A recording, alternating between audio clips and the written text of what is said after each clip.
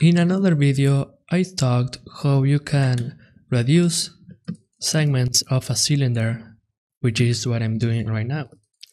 And as you might know, once you create an object in Blender, you can no longer access, for example, the rings of a cylinder.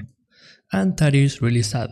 But in this video, I'm going to teach you a method where you can add subdivisions to a cylinder after creating the cylinder, alright? First thing that we can do is select a ring like this.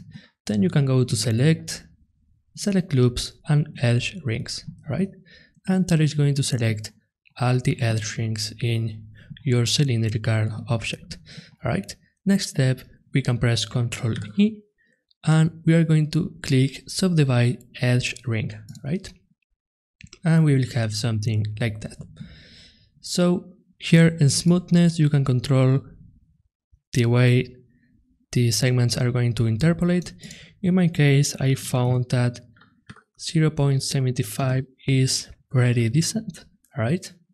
And one important thing is that you must put here 1.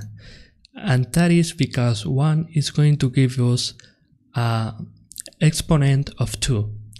And it is really important that you have an exponent of 2 number of segments in your cylinder. So that is 2, 8, 16, 32, 64, 128, and so on, alright? And I'm going to explain why in a moment. So once you have this, you will have your cylinder. But as you can see, the subdivisions aren't really great.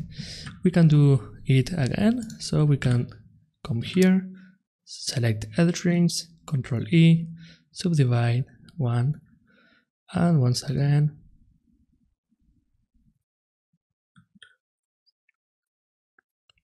and there we have something better.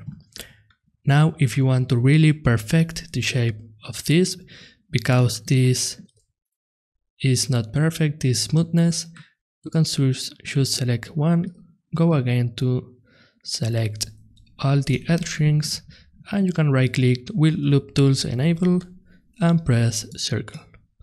And that is going to improve the shape a little bit, right?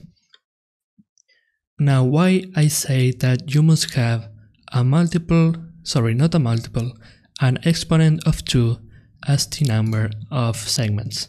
As you can see here we have 64, which is an exponent of 2.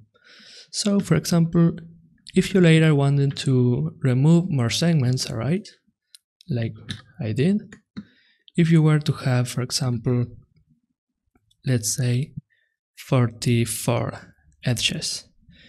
If you remove segments, you are going to delete every 2 edges. You are going to be left with 22 edges. But then, if you delete again, you are going to be with 11. And this is an odd number, which is not fun, right? And it's going to look really bad.